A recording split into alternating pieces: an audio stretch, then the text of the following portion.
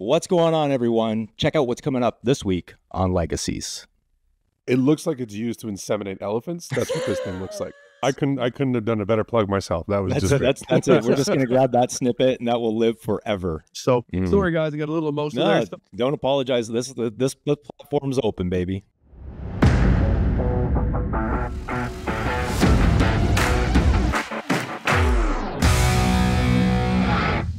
Hey, what's going on, everyone? Welcome to another week of Legacies. I'm your host, Tom Ritchie, joined by Wesley the Wizard Bowles.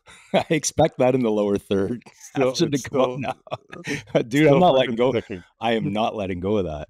It's not. No, I know you're not. No, I'm gonna need to find some. I'm gonna need to find some magic or wizard animations to. You gotta have something. I saw something on LinkedIn where someone I think it's in their profile, and it said something about wizard. And I slacked it to the team. And I don't know if it was Ian or someone else that's like, they realize we have our own wizard, right? Like, they're not a wizard. Let me see their accolades. Yeah. Anyways, what's going on this week? There's a lot. We got quite a bit. I think most exciting end of this week, we're going to get a chance to head over to Cannexpo on Saturday. So looking forward to. I mean, it runs from Friday till Sunday, but we're going to be there on Saturday. So kind of excited to see everyone. Should be a good show. This is year 2. We haven't been in attendance, but looking forward to connecting and reconnecting with a ton of different people and brands, because it is a consumer show, or directed to consumers. But there still seems to be a lot of brand to brand or B2B business activities, which is expected, obviously. Yeah, absolutely. I think it's worth noting too, for anyone who's traveling there this weekend, the GO train is not stopping at exhibition on Friday, I believe, or maybe it's just Saturday, one of the two. But if you're traveling there, make sure you have plans to either head to the GO train at Union and then catch a streetcar or something. But exhibitions station is closed either Friday or Saturday, so maybe plan for that. We're there Saturday. We're going to drive in. Hopefully traffic. I mean, I still get PTSD from all those hours spent fucking driving to Toronto, man. Well, you were doing, what were you doing? You were doing 3 hours a day one way. It depending. So here was what was screwed, right? So I could leave at 7 and still get there for 10. Or I could leave at 8:30 and sometimes still get there for 10. It all depended, right? What was going on. But yeah, typically I always counted 2 hours there, 2 hours back. And I knew all the pit stops on the way, all the best bathrooms, right? Because I would tons of coffee, protein shake, everything in the morning. And by the time, it was liquid diet all morning long, I would have to make 2 stops sometimes. At least. And I mean, it's a 2-hour drive, but I'm like, and if I was driving with anyone, they're like, what the hell's wrong with you? And I'm like, listen, I consume a lot of liquid in the morning. My prostate's fine. No issues here. I know I'm getting older, but everything's good. Okay. But anyways, no, it's going to be a great event. We're certainly looking forward to it. We are media sponsors through High Flyer. We thank them for reaching out to us and, allowing us to partake in that. It's been a fun lead up. A lot of different posts and some giveaways. And just seeing the interaction with all the different brands and the people that are going to be attending. Disciplined Stoners, I'm looking at you, finally get to meet face to face. That'll be fun. So yeah, they're hosting main stage all weekend. They're going to be they'll be cooked by the end, literally. Oh, they'll be absolutely cooked. Yeah. But come Monday, I mean, they're going to be just asleep for a week probably. Right. So first of all, you haven't even noticed or said anything yet. Check this out. I was going to try and surprise you. Or you did notice it, didn't say anything. I did. Where'd you get that, fucker? I specifically didn't say anything, but yeah, it's one I've been waiting to reveal for a while, I think. Yeah. I mean, we did a test. Obviously, High Flyer, we provide a ton of different swag for the brands. We have our own lineup and more launching. Legacy Collection is something that's been within, our thoughts, at least for the last, year anyways. We'll do some pretty cool shit with this.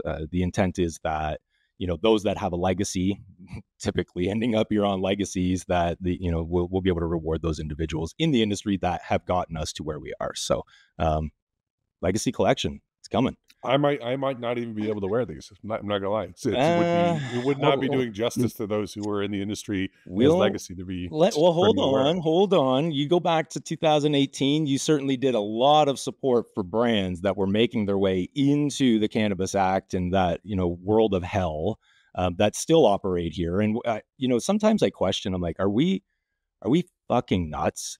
Like we knew all the challenges, trials and tribulations of working with brands for what, 5-6 years, both US and Canadian. And we decide to start a business venture in the cannabis industry again. We love them all. We know the struggles, but I mean, the most non-responsive group to emails. I shouldn't say everyone. No, obviously, not everyone is in this. Texts. I mean, if you're in my phone, you can expect text from me, because if I'm emailing, I'm not waiting around. It's just it's not happening. No, exactly. But great show. I mean, speaking of text, I just messaged Mr. Varner, Kevin Varner, the king. I'm going to start calling him the king. I mean, it's Royal Harvest, right? So he's our guest coming up shortly. Super excited. He helped us with some tests early on.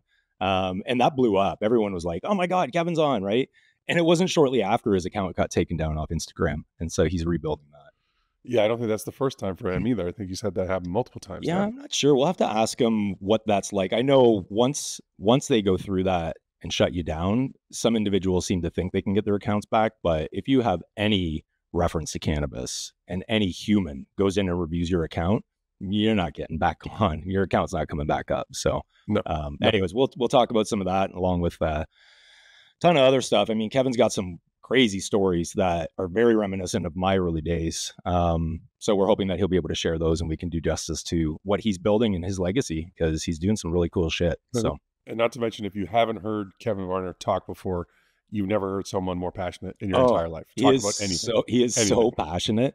And I think there was a turning point. Again, we'll get into this with him, but there was a turning point in his life where, it was just an uphill battle. It was consistently beating his head against the wall, and something clicked in him where he's like, no, this is what I'm going to use. This will be my legacy. I'm going to use cannabis as a means to bless everyone. Right. And that's really what, the stance that he takes. So looking forward to having him on. Other things I'm looking forward to. Hold on. I got full of fucking surprises this morning. We're not doing giveaways today. I don't think, but we might. Hold on. One sec. One always comes out of it. We'll see. It does. It's getting swapped up. Oh, you got him early. I got to tuck all my fucking hair in. There, the headphones hide it. How's that? You haven't seen them yet. I haven't seen them. You've seen mock-ups, but it's fucking official, dude. We've got embroidered hats. Nice. So these are the 5950s from New Era, right? Yeah, you know me. I'm very particular with hats. I mean, the mass individuals that may want them. I don't know if we can ever afford to do all New Era hats and the 5950s and but regardless, comfy hats, amazing embroidery job. They did these like within 2 days for us. Local embroiderer. She's been sewing 30 plus years. She's like, I like you. I'll put your job ahead of everyone else's. So anyone that might be listening that's waiting on an embroidery job locally, sorry. Yeah. But that said, I mean, we've got these. We're gonna meet up Saturday. I've got hats for you as well. Maybe we'll give some out. I'm not sure. We'll see what happens. Depends who we like. Is that the fitted one, or is that the? Sorry, no, that's the. This is the snapback one. Only because black. I mean, I could have. So the fitted ones are gray. I could have certainly probably gone with the gray one today, but I don't know. I like black for some reason. Yeah, no, I know they look great. They look great. Yeah, they're fantastic. I love hats. But and you remember this conversation, which is, oh shit, who are we with today? Because most of my hats, other than like a black rapper's hat, maybe another one, they're all brand hats, right? Like I don't even have nearly the collection out that I have. So there's some behind me. But they're all brand hats. And if we're going to have a brand on, obviously I can't wear that. I mean, I could if I wanted to be a dick, but they'd probably be staring at my hat the whole time going, you're a dick. Like, right? Especially if it's another brand that these brands don't like. So I'm playing with my microphone like crazy today. Anyways, one of the things I'm super excited about coming up, I'm a big Ghostbusters fan. I don't know if you are. I know you love Dan Aykroyd. I love Dan Aykroyd. Absolutely love Dan Aykroyd. I don't dislike Ghostbusters. I was just never in. I'd never, It wasn't really your generation. I don't think it was. Well, I don't know, because there were other movies from that time that I was just as into as a kid. It was not one for me that I was, crazy about as a kid. So I never, when the sequels and stuff got announced, it was never imperative for me to go see them or anything like that. Yeah. Right? So new one coming out, Ghostbusters Frozen Universe, I think it's called. Is it Frozen Universe? I probably check that. Paul Rudd's in that one. Paul Rudd. Yeah. So for me, I mean, we got a date way back, and I don't care if it dates me, but I saw the first one I think in theaters when I was like 9 or 10. Scared the living shit out of me. I'm young, and I get it. It's supposed to be a comedy, but at the same time, I mean, CGI wasn't really quite a thing. It was just, becoming a thing. And it was pretty good. So it scared the shit out of me in some cases. And I can't say I had nightmares, but I just love the sequels. I love all the actors. Dan Aykroyd, especially, good old Canadian boy. Would be incredible to have him on at some point in time. See if we can get him on. Maybe this will do it. He does. I mean, he's got so many ventures as well. Like I know it's a vodka business he's got too, right? Yeah. Is it the Skullhead or something like that? Is that the one he's involved with? Yeah. That's the one. Yeah. So I know. Go ahead. Is this out now? It comes out. I think it comes out this weekend. Okay. So a great movie. I mean, if you can get the theaters to watch it, I always like watching at home, so I wait a little longer. But with these, I certainly want to get there to see it, because you've got, I think, 3 of the original Ghostbusters are in it. Bill Murray, who is just a fucking legend in his own, he's in it, right? So yeah, looking forward to that. And I know, so you go back, like, Blues Brothers and so many other like Coneheads, and just the movies are popping into my head. But Blues Brothers, obviously sticking very close to it. Never been a huge endorser of cannabis use or standing behind weed or marijuana, but there's always been this relevant tie somehow, whether it's the movies or the Belushi brothers and what Elwood, right? Remember the character he played, Elwood. So I don't know if it was just attached because of movies that he was in, but I know that he is still close with Jim Belushi. And Jim Belushi has Belushi Farms out of the States. Be cool. I know that we're focused on the Canadian industry, but individuals like that have built a legacy themselves, it'd be pretty cool to have them in at some point in time, just to see what's up. Right? Like what kind of struggles are you dealing with? But also, that's a pretty cool brand, and they've got a huge farm. Like Belushi Farms is massive in the U.S. So yeah. But anyways, yeah, Blues Brothers. Yeah, Blues Brothers specifically was when I grew up on. Like my dad and I used to watch that all the time. It's some of the songs in that they perform are just they're true performers. So good, right? Yeah, like I think they did. I don't think people realize that band that they put together with Donald Duck Dunn and all that stuff that was a real band. They played that together. It was so good. Super. So I'm looking forward to that. I know we can't play certain clips at some point in time. We need to be able to figure out how we can. Sorry, messing around again. Well, we're new in the YouTube arena, so we're just being a little bit cautious at the moment with what we play and what we don't, just to get our feet in the water, and then we can expand on some of that at some point. But we'll figure it out at some point, I'm sure.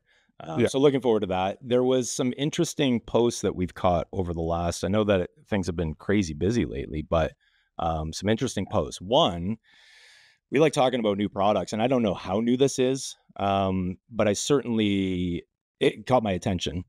So there is a dispensary in Manitoba. Correct me if I'm wrong. You've got it up. So Rural Buds, Alberta, I believe, is a dispensary or shop located in Manitoba. And I just caught. I mean, it's not. What do you call that? ASMR? Is that what it's not ASMR. Those always catch me. But I thought at first, this is an ASMR. I'm going to get addicted here for a minute.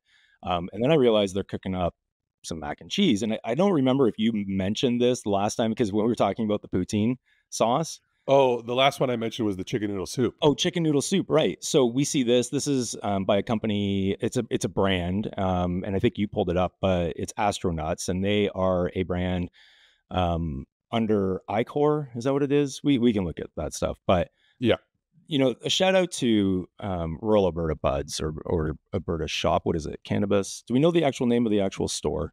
Rural Buds Cannabis Shops. Rural Buds Cannabis Shops. Okay, correct. So, guys, and gals, this is what you do. This is how you do Insta content. This is it. So you've got a retailer in this case that's repping a brand. Obviously, retailers need to pump their products that they sell, right? There's no reason brands can't be doing this as well. There's a lot of chatter on socials about, the biggest one that I've seen lately is Red Bull, and people going off, you never see Red Bull showing their products in shots. You never, okay, right, but you're Red Bull. You can't get fined or your hand slapped over inducement and lifestyle, right? That's a much different case. So what we see. Go ahead. I'll jump in there for a second. You never see on their like TV commercials with that, but they have fucking Mini Coopers with giant cans of Red Bull driving around town all the time. Of course you see it. It's everywhere, literally everywhere. And I think what they're saying is, show the lifestyle. Okay, well, we can't show lifestyle in cannabis, right? We can't induce, we can't show lifestyle, we can't give benefit, the data deal bullshit that was going on, all of that is offside. So what do? You get creative. And in this case, you've got a dispensary that is mixing up a product. They probably paid for it themselves. I would highly suspect that Astronauts did not comp them with it. Maybe it was a sample at some point in time. But here's the thing.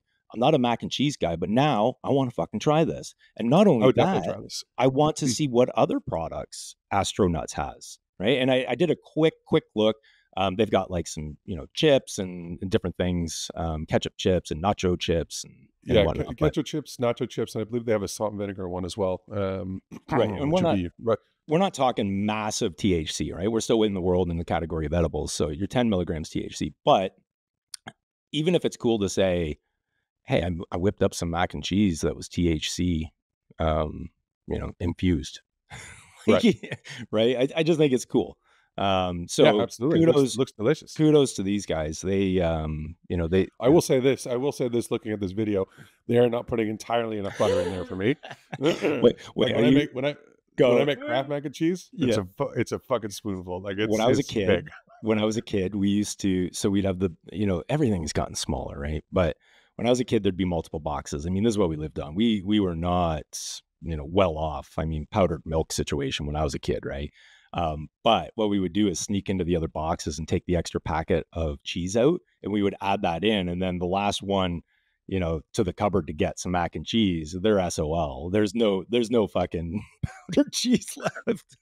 That's a super villain type of move right there. We weren't doing it on purpose. It was just a matter of, I want this cheesier than what it is. And then I think years later, they made it so you could buy the extra packs. Yeah. So you're turning heroes into supervillains at that point. That's if I opened a box and didn't find any cheese there, I'd be pissed. Yeah. So it's here's the thing. It's nice to see the products continuing to evolve and different product development happening. And how do you promote them? You can't say you can't, because here's a prime example of how you do. So kudos. This is great. Maybe we can break this out. We can share it with them, because everyone needs to see this type. It's not hard to do this stuff. Yeah, we could definitely break this out. It's going to be a little difficult. There's a big old red THC sign right in the front of the screen right now. So so I have to get creative with we've talked about this algorithms. We've talked about this, which is, are we 100% sure? We're almost guaranteeing that with those AI algorithms that Meta uses, THC logos, the word use, whatever it might be, try to avoid it. I mean, we're always in Insta jail, always on our High Flyer account. But we try to avoid it as much as possible, obviously. So I love this. Anyways, other topic that I saw just as of this morning, but before, I think you've got something to go through, because I want to talk Kush Mountain for a second. We can talk Kush Mountain. I was going to show you, speaking of kind of new products, and we did the Kintor coffee giveaway last week. Love their coffee. Congratulations. If I have time before Kevin shows up, I might have to make another pot of Kintor coffee. I love that coffee.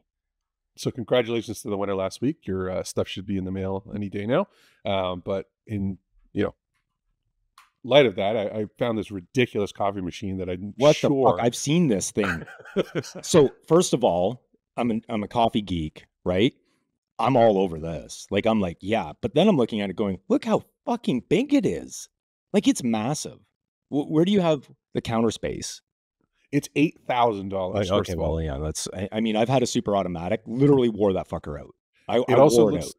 It looks like it's used to inseminate elephants. That's what this thing looks like. Like, I'm serious. Look at it. It's a jack off machine for elephants. That's what it looks like. I mean, it's so great. But what makes me laugh is it makes me laugh the size of the little cup of coffee that comes out of this massive fucking machine. Well, I mean, there's all this speculation. What do you think it's doing here? Well, I mean, it's so getting it perfect. We should get Todd on to talk about this. He would know better than I would. But getting a perfect cup of, I'm assuming they're doing espresso here. It's all about pressure. It's all about your grind. It's all about even distribution of the grinds within the cup, so that, I still do old school stovetop espresso, right? The Biolatti. And the original machine is in MoMA in New York. It's like 125-year-old system of making stovetop espresso. It's the simplest version. I could literally take it anywhere. I don't camp, but if I did, I could take it and throw it on top of a fire, and it's going to make me a perfect espresso. Perfect. This seems like overkill. So there's always form and function, right? Right. Is this right. more form or more function? I don't know. But first glimpse it, you're right, it does look like something you would use for breeding elephants. You know what I'm saying? Like, look at it. Totally. It's insane. I would love to try it. If we can find somewhere that's got one, certainly try. I mean, I don't want to process with it, and I certainly do not want it on my counter. I don't have the room for that. But I'd like to try a coffee or an espresso coming out of it. I kind of feel like I want the machine to be black, not white. I think it would look really nice. Yeah, and black, they're going a little Apple on us, right? Yeah, that's just outrageous. That's just outrageous. But that's anyway, crazy. I thought you'd find that interesting. That is interesting, and I did catch that, and I was looking at it going, yeah, I was probably high at the time, thinking I need that. I really need that. What I do need again is another super automatic, but then I'll drink way too much espresso though. That's the problem with that. It's too convenient. You just go up, hit a button, it grinds the beans, it puts them in, it gets rid of the pucks, it does everything for you. You're done. Is that the one we had from Virtuoso at the Ample offices? No, that was a bigger version of it, but this would be, think high end. When you go to, I don't know, a Starbucks, I don't drink a lot of Starbucks, but if you were to go to a Starbucks, those machines that they have, they're a little overkill for home use. Yeah. So it grinds the beans, it puts it in the, in your, I don't know, puck maker, whatever the fuck they call that. But yeah, it just takes care of everything. So, Kush Mountain had a good post this morning. We should talk about that. And it's something that we've talked about a few times. What defines craft cannabis, right? We used to use for it. Just for the listeners at home who aren't on video, I'm going to read the post out if that's all right. Yeah, go ahead and do that. It's fairly short, but this is again from Kush Craft about what makes up Kush Mountain Craft. Yep. Kush Mountain Craft. Yeah.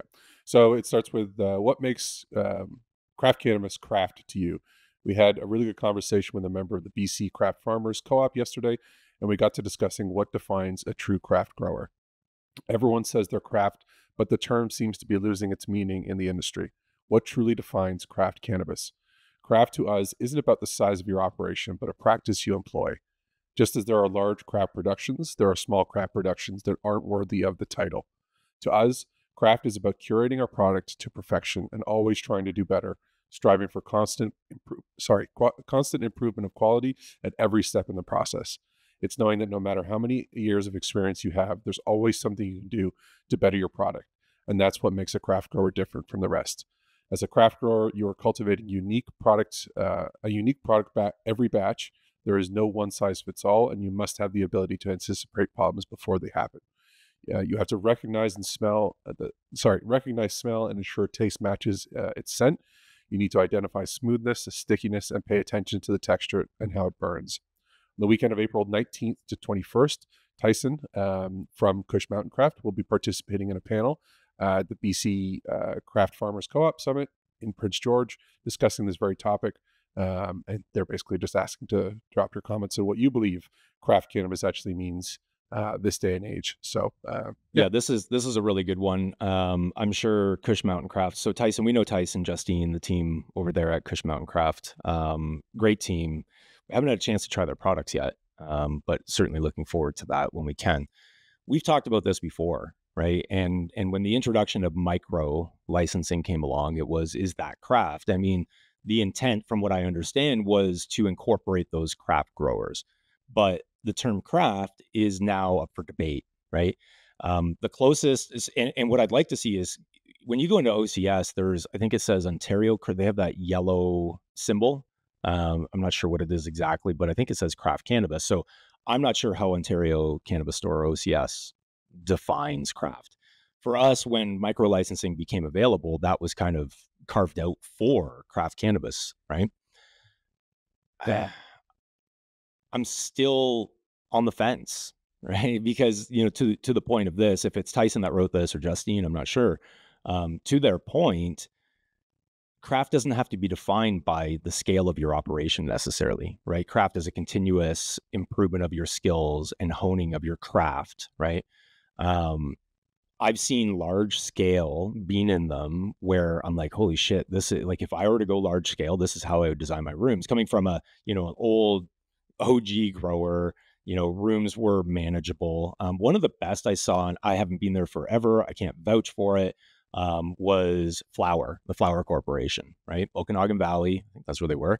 Jason Broom used to be with them. We'd go out. If you remember Jason, the biggest hard ass, right? He knew what he wanted when it came to things, but the way that they had their facility structured was it was a bunch of rooms, almost like micro, right? And these rooms were completely individually climate controlled. The way that they were doing their batching, they would keep one cultivar per room. Like, it was very micro, but at large scale, right? And there was just a bunch of rooms repeated, which is not unlike a lot of facilities. But it seemed like when they built out Flour, that was specifically what they were trying to achieve. So does it mean this, so we could look just at licensing, right? Standard versus micro licensing. And that could be for cultivation, that could be for processing, sales, a little bit different. But it's a good point. And I'd love to break this out and see, what does everyone else think defines craft cannabis? Take, for instance, and we should ask Kevin this, but take, for instance, Kevin. Kevin was an off-grid grower, right? He had a smaller micro license. We need to find out, he's scaling up operations. I guarantee if Kevin's moving product to market, it's going to meet air quote craft quality. It's going to. Otherwise, he won't move it to market. I know. So then it becomes, okay, well, if he is a standard license versus a micro license, what does that mean? So let us know in the comments. I mean, if we get this broken out and you can tell us what you think craft is, how do you define craft? We'll make sure that these comments are shared with Kush Mountain Craft so that they can take this into their discussions.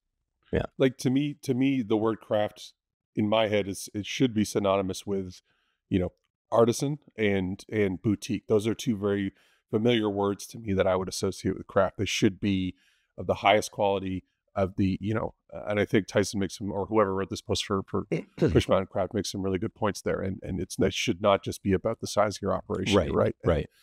It should be synonymous to me. When I think of craft cannabis, I should think of artisan, thoroughly thought out, attention to detail, high quality product. Right. To me is what and craft we've should seen be. this, right? You can have a micro air quote craft grower that puts shit product to market.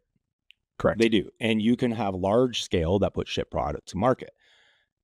And the adverse, right? Which is large scale good product. So, I think it's going to start to lose the term. Now in beverage, right? Especially within the beer industry, we see craft used a lot more. And typically it's smaller operations, not full nationwide distribution.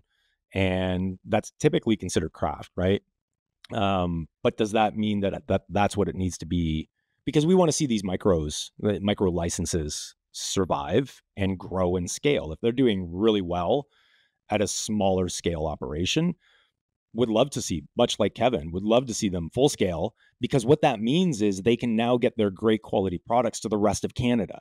In those smaller micros, they have limited distribution because the product supply, if you create demand, you're not going to be able to keep up in that micro world. There's just no way. If you're looking for Canadian wide distribution, you're not going to keep up with 200 square meters. There's just no way. Even if you're getting 8 crops a year off, which is tough, 7 for sure, 8 tough, you're not keeping up. And then you want to go into other category formats, right? So now you're going to take your flower that everyone loves, you want to make them into a pre-roll. That's one thing. Now you want to make them into a concentrate or a vape. That's another thing. So it's tough. It's a tough market. I'd like to see some reform on even those regulations, right? Why does it have to be confined to 200 square meters? Was that corporate, air quote, corporate cannabis? We've seen that a lot, right? Fuck corporate cannabis. Let's define corporate cannabis now, right? And Kevin does a good job of that as well. So we'll ask him about these things. So check out Kush Mountain Craft. Check out the comments. We want to see your comments for sure. Let us know. What do you think? What defines craft cannabis? Yeah, let's hear it. Cool. All right, what else we got? You were mentioning something. Yeah, you were mentioning something earlier about someone's brought out some pre-rolls with a cigarette filter. Yeah, and so I think it's where did I put that here? Give me 1 second. The brand specifically, I'll find the brand and post it in the comments after. But yeah, so they were using regular old cigarette filters. Not old as in used. Not old Just- as in used. yeah. Yeah. Old fashioned, the cigarette filters, the more foamy ones. I don't even know what the material is, what you would call that. but Probably asbestos. more of like a, yeah. Yeah. And I was reading through this thread of people kind of ripping this apart because they were saying that, inhaling through that, trying to draw through that, it's getting clogged very, very quickly, rather than your typical filter you see in most, right? The folded cardboard or the folded Right. paper, thick cardstock kind of thing. Yeah. This was a traditional cigarette filter, and basically 2 or 3 hauls in, and they literally weren't able to draw anything else through it because it's so clogged. Right? I just wondered if you, okay. Yeah, no, I was that just makes wondering sense. if you had seen, and everyone in the comments was saying this seems like a very,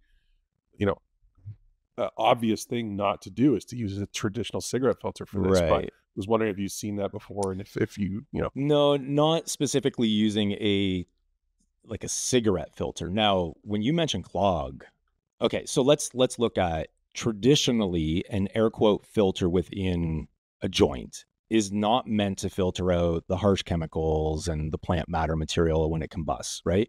It's meant to, one, keep the end from crushing, right? That's number one. Number two is to keep any, let's say it was a loose pack, a loose roll, to keep from getting lettuce in your teeth, right? That's what it was originally Right. meant for. So, and then, so the earliest that I ever saw, the closest of a cigarette format was Redican. So Redican, Kenny Hill was a Indian tobacco individual. And I don't think that's the correct term now, but whatever it is. Anyway, so he had been in tobacco for the longest time. And because he was in the tobacco industry, he had access to manufacturing equipment. And when, I don't know if he was an investor or one of the founders, what it was, but he was involved with Redican and helped to introduce the Redican Reddies. And that was the closest format that you would see compared to a cigarette in the earlier days, right? So 2018, 19, something like that. But it was still a paper filter. It was a rolled up paper filter that was in it. It was not an actual tobacco filter or cigarette filter. There would be, because even just a regular joint, relighting it, trying to light it, it's if it's a resinous, good flower product, chances are it's going to take quite a bit to get it to smoke and clear again. And you end up frustrated, and then you break them open, you roll them into another joint because you don't want to waste it and get rid of the tarnished shit at the end. But I could see that 100%. If they're using like the cotton-ish asbestos type filters, I mean, that's a recipe for fucking disaster as far as I'm concerned. Tenzo. Is that the name? Tenzo. That's the one. That's the one. That's what it was. So we're not, poo-pooing on any product innovation that they're looking at.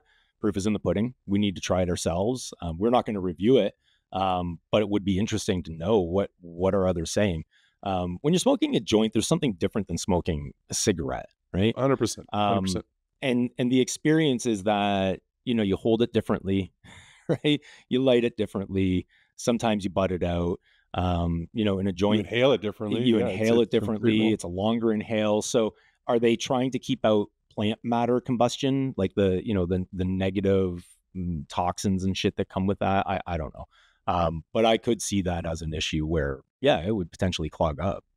Right. Right. So we'll have to see if interesting. we can find out more about that. I'm sure as shit, if there's an issue, let's go to subreddits. We'll Yeah. find it there if there's something going on. There is, no shortage of people who are willing to say whatever the hell they want to say on there. So, I'll keep my eye on that one. Update I'll keep next my eye on that one. episode for sure. For sure. Yeah. All right. Anything else we want to go over before we bring Kevin in? No, I think we're about 30 minutes in, so I think we'll take a break from there and get back with. We don't want to keep royalty waiting, right? So. Never let the king wait. I want audio clips so bad. We just need to either get bigger or figure out licensing, because I've got like Run DMC and stuff in my head, like Down with the King, and like that's Kevin needs to enter with that. Such an OG. This guy, did you know he was an Eastie? So he's originally from the East Coast. They're I thought he was always West Coast. Those fuckers are hard out there. And not if you moved out. Like Ian, if you're listening, which I hope you're listening because you're part of High Flyer, you're not hard yet, buddy. You'll get there. A little more ocean wind, maybe. You can't be hard when you're a Red Wings fan. Let's just say what it is. Yeah, that's probably part of the issue. Yeah, we love you, Ian. All right, let's take a break. When we get back, Kevin Varner from Royal Harvest. Hey, what's up, everyone? You ever considered medical cannabis? You probably should. Chances are you have insurance benefits that will cover that. We at High Flyer Media have partnered with leading medical cannabis provider, Mendo Medical, to bring you an exclusive offer. If you sign up or register using code FLYWITHUS, you'll get 15% off your first order. But the advantage is far beyond that. The selection is one of the best we've ever seen, curated by Jay Schwartz himself. He ensures that every product going out the door meets his high-quality standards. Again, sign up or register with Mendo Medical using code FLYWITHUS. All right, welcome back, everyone. We're joined by His Highness, Kevin Varner, Royal Harvest. Kevin, Hey how the guys, fuck are you, man? good. Blessing to be on here with you guys. As you guys know, we go back a little ways. You know, you guys reached out some while ago doing your high flyer thing, wanting to help us guys that are trying to get into the industry, find a way to get ourselves known a little bit more. And instantly that connected me with you guys. I seen your broad picture, what you guys were doing, you know, as well as building a business. You're also building a platform that's allowing people to create, you know, ways to be known, heard, and seen. And I'm going to say, guys, hats off again. So much love and respect, because here's just another chapter of what you guys are building. So proud of you guys as a team and a company. And I'm very blessed to be part of you guys and working with you guys. So I just wanted to start off with that, man. Thank you guys so much. Thanks. Well, I couldn't have done a better plug myself. That was That's it. We're just going to grab that snippet and that will live forever. Yeah, No, we perfect, appreciate that. That's awesome. And, you know, our ability to do what we do is certainly because of individuals and brands like yourself that they're open to it, right? Other individuals are like, no, we don't see it, or your account's too small, or this, and we're like, okay, that's fine, we'll grow, and then we'll crush you. Well, you know what? Everybody starts somewhere, and if that's right, you only have one person and you stop because it's only one person, will you ever make that two? Will you ever make that three? Will you ever get to that point? So, I mean, that's where people and places and things are made. And I'm being honest, that's what's going on with myself right now with this whole industry. You know, as much fire as you grow, whatever you do, man, I'm telling you, hold on if you're into the legit cannabis market. I mean, literally, there's so many aspects that I had no clue that you have to cover before you come in. I mean, from a guy like me coming into a micro, knowing nothing, and make sure, you know, those guys come in and make sure, you know, if you don't have your licensing, who you're going to work with, who you're going to be processing with. Because I mean, if you get put in the wrong hands, it really makes for a even harder climb. So, I mean, trust me, there's so much stuff that we've been navigating through. But I mean, if you stop at that first hurdle, stop at only having one person watching you, you're never going to become what you're supposed to. So, you know what? Doesn't matter the size of it. I'm blessed to be on here, you know, just chopping it up with you guys. Right. So. Oh, that's awesome. And I think, you got so many great points in there. One is success is only ever seen when you don't give up, right? That's the right. biggest common denominator of all success stories, which is I just didn't give up. I mean, it got hard. I felt like, you know, staying in bed and not getting up, but you do it every day, day in, day out. But it's not unlike your previous life, you know, before you came into the legal market. I mean, it's a hustle. It's a hustle every day. Who wants cannabis, right? Grow the best, supply the best, get the best margins you can.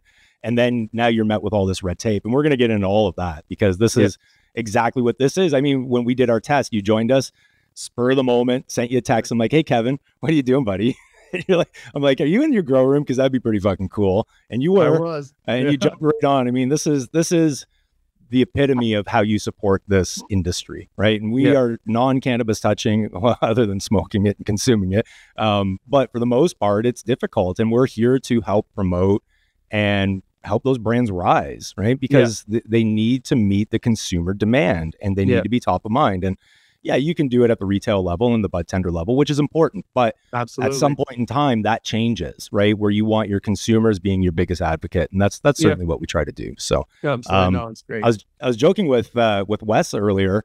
So we're going to, let's go way back, right? Because this is the platform to do this, which is let's tell the story behind the legacy. And you've certainly built and are building a legacy. And I mean, personally, you shared some stories, dude, that I'm like, I've been close to some of those in my history, but what the fuck? I mentioned to Wes, I'm like, he's an Eastie originally. And Wes is like, really? Right? Because one of our partners is in the East Coast, but he's 3 years removed, I think, something like that. So anyways, let's go back to the East Coast. When did it all start to happen for Kevin? Well, I grew up in a neighborhood, you know, we didn't come from much. My parents were always hardworking individuals and weren't about cannabis, but I had great buddies growing up, and I came from a community where everybody's parents was about weed, was about cannabis. It was about the medical side of it. They believed in it, as well as they knew in Nova Scotia there was not much money, you know, and that's just the reality. The highest taxes in the country, et cetera, et cetera. So it was a means for some of them as well. And I mean, started off at like 10, 11 years old, helping my buddy's old man and stuff, you know, lug dirt, teaching us about leaves and the principles of sun and the water and, you know, how it works, just teaching us the simple sciences. And he would always say, you know, you're going to go to grow stores and you're going to hear this and that and use this stuff, try this stuff. He's like, when you get a program and you keep it to the simple science, and he goes, you will completely be successful. And it has been. When I took it back to those roots, it's literally cut, clean, fill the room, flip, nonstop, right? So it's all about that. So it started, you know, at that young age. And then by the time I got 12, getting rolling into my early teens, I seen how much my parents, how hard they worked and how much we still struggled and couldn't make things meet. So I remember, you know, my mom, what are these, popping on the window ledge, and, you know, 12 years old, cracked my first seeds. And I mean, started guerrilla growing from there. And then from that, it went, you know, in with the older guys, learning how to, you know, start with the indoor grows. Like, it was so far back. We knew if we put CO2 in our room, it would help. We would go down to light barbecues, turn them on for a bit and shut them off. Like, no monitors, no anything, just, you know, doing this kind of stuff, knowing it would help. And it's been, that's how long of a lifetime it has been for me, making changes, trying new things to get to the point where I am. And, you know, even to this day, you know, there's stuff that's out of growers' hands, right? Like, not every room is going to be your smasher, you know. The plus thing with my program is, even if I have a bad day, that weed is going to smoke insane and beautiful. I may not get the weights all the time. You know, you can have equipment malfunctions. And like I say, even the environment outside, as your seasons change, really changes the indoor of your grow rooms, your humidities, your temperatures, your climate. So we're trying to balance that and find the best, you know, way to the finish line at that. So it started off to me, you know, as 12 years old, cracking seeds on my parents' window ledge.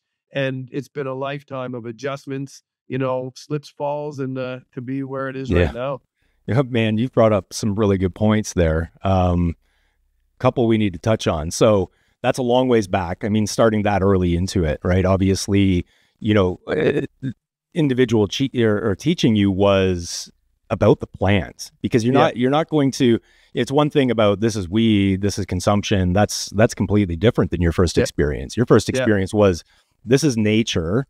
This is how you tend to nature if you want to play God in such a way. And then, you know, you fast forward to where you get into grow room settings and you're playing God inside a setting, right? Because as us as kids, when I was learning at that age, there was no talk about them telling us about selling it and making money. We were kids, and they believed in it so much that they were teaching us about the properties of it and what it could do, and how they seen it and what they believed it could do. So, I mean, at that early age, I believed in it so much. I already knew that this could be something special that helps not just our, you know, our industry in Canada, but the world, right? So, you know, I can remember being 12, 13, 14 years old, saying to my parents, like, this is what I want to do forever. I don't know how I'm going to do this or how it's even possible, but this is what I want to do. And, you know, I'm very blessed to be, have the opportunities I do, because trust me, they're opportunities. We got to keep working to make them come, but you know, I'm blessed for the opportunities I have right now. It's funny that he would have mentioned to you, you know, you'll go into grow stores and you hear all these different aspects of growing and how to do it. That's the advice I had early on. So a really close friend of mine that taught me how to grow, he would never call himself a master grower, nor would I. I think that term has been thrown around way too much, right? Yeah, I mean, I wouldn't even use it either. Like Remo, right? He's even like, don't call me a master grower. Like that, you know, I'm not a master grower. But that was the advice he said, you know, because we get my first room set up. He helps me get my MMAR, introduces me to the lawyers and the doctors and get this, right? And I would ask questions. He's like, what the fuck are you doing? You're in Google again, aren't you? He's like, just follow what I'm telling you, learn what I'm telling you, and you'll have success. First crop, we were sitting like 3.25 per light, right? Beautiful. Then I do it on my own. And I'm like, I don't know what I did. He goes, you fucking got on Google is what you did. Why are you adapting things when I told you not to, right? So there's a simplicity there that if you stick with it, you'll have successes, right? But it's too much clutter. There's too much information going on. So you spent. I want to go back to the East Coast. So absolutely. you were in Nova Scotia or New Brunswick? Sorry, where? Nova Scotia. Nova Scotia. That's where Ian is. So Ian and Ryan are out there. Actually, the two other partners.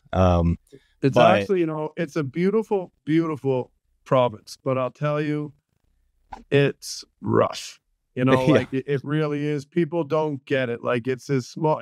There's nothing there. It has the second largest non-freezing port in the world.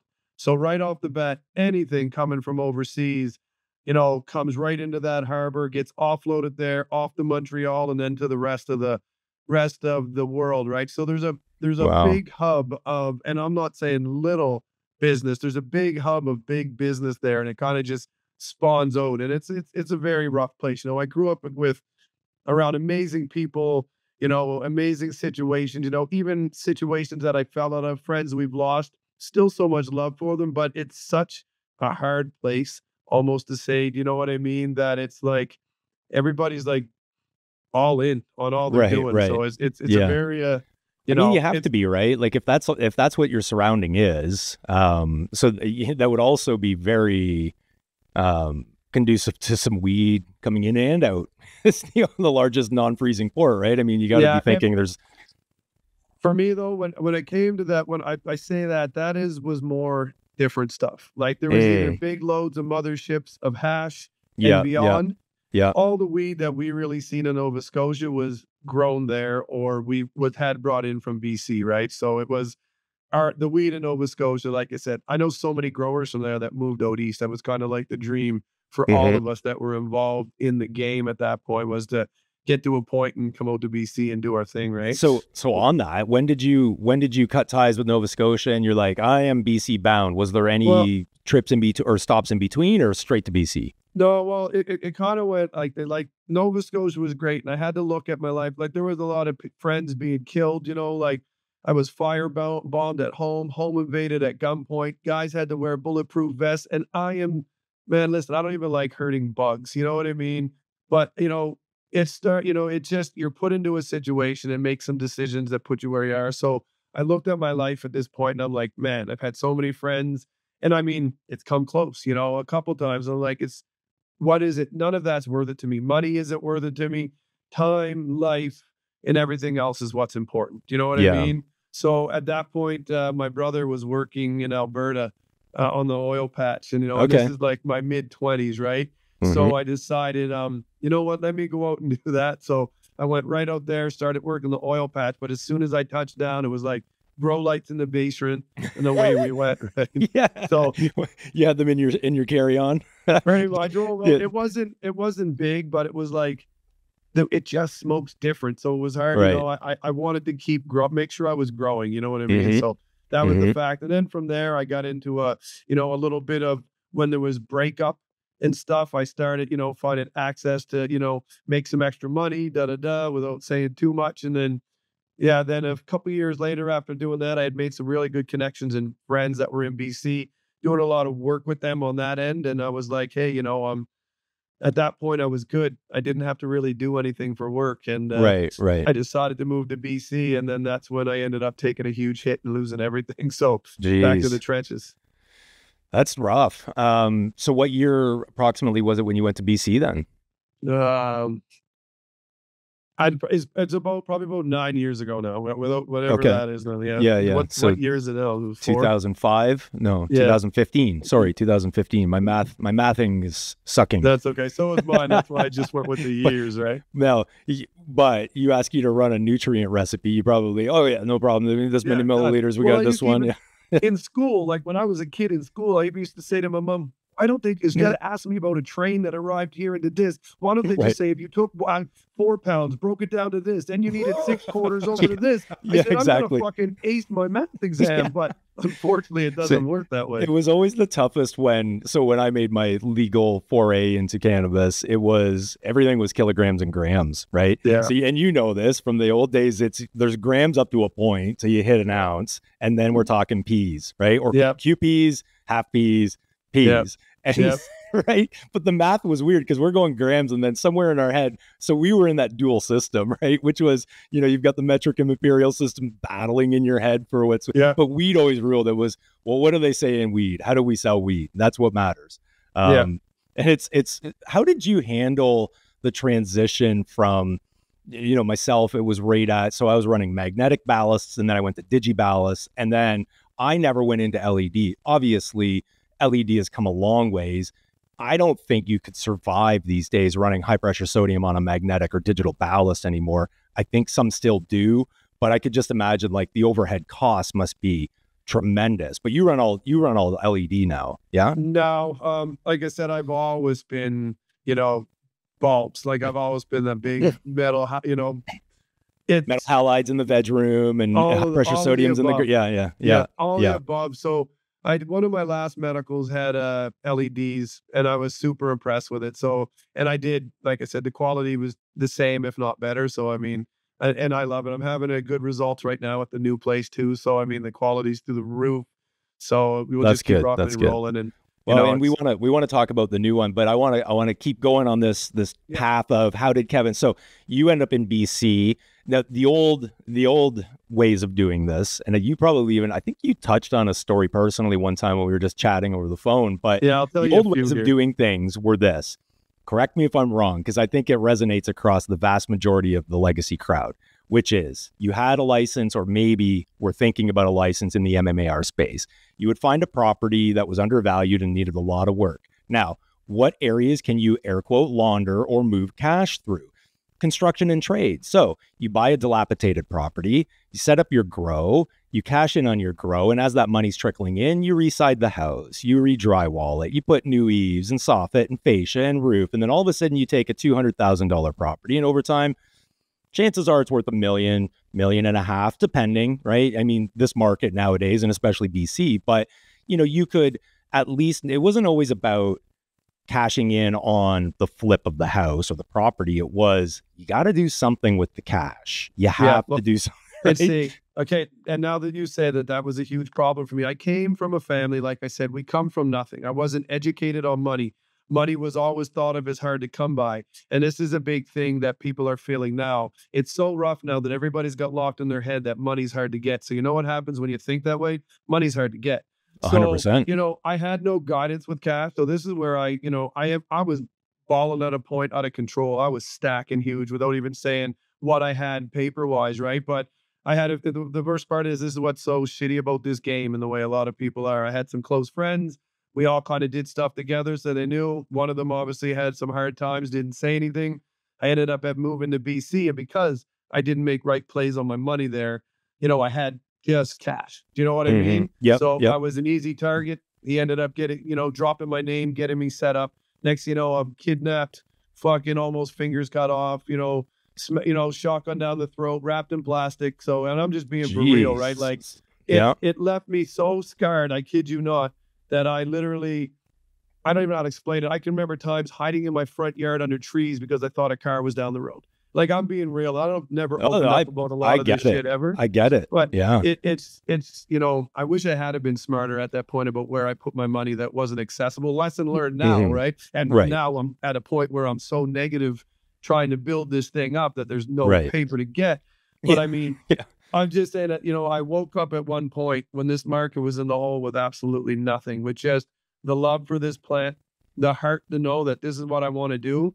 And I've been at it for 7 years since that point. And then on that process, I started building again, making some money. This is when I was still black market. Me and my ex-girlfriend had bought a house. And, amazing woman, but we just ended up, people grow apart. We bought the house for $400. And we were, again, finally got some smarts to myself, started putting my money into it. Just had it appraised for about $1.1 million. We're going to get ready to flip it, split the profit, and go our way. And I was sleeping one night, and I woke up, and I'm like, something's going on. As soon as I got my bearings and looked, the whole back of the house was engulfed in flames. I just got her kids out. She worked night shift at the time. Jeez. I went back in for my dogs. I just got my dogs out, but in that process, I had burnt my feet so bad I couldn't wear shoes for a month and a half. Her and I were in the process of splitting. So like I said, this is about 7 years ago now. So the next morning I woke up and this is after taking my first loss, trying to get back.